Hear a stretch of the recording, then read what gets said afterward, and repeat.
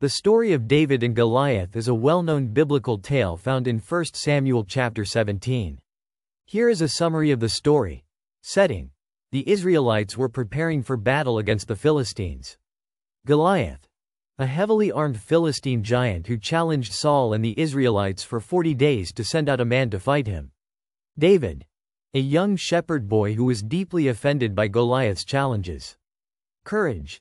David, filled with courage and faith, volunteered to face Goliath. Victory. With a slingshot and a stone, David defeated Goliath, showcasing bravery and overcoming the seemingly impossible. The story of David and Goliath teaches important lessons about courage, faith, and the ability to overcome challenges that seem insurmountable.